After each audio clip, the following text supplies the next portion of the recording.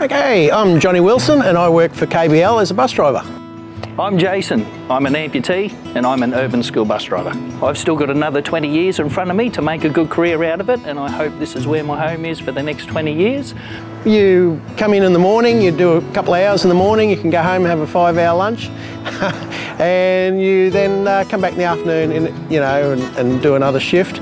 And the communication with the company as well, and the staff are very accommodating as long as you communicate with them and try and plan ahead as best you can, and it really works, and that's teamwork, and that's what I like also about the job. It's good to get out there and talk to the public, and you're like a barber, they bounce things off the driver, like a taxi driver, they're always spilling it all to you.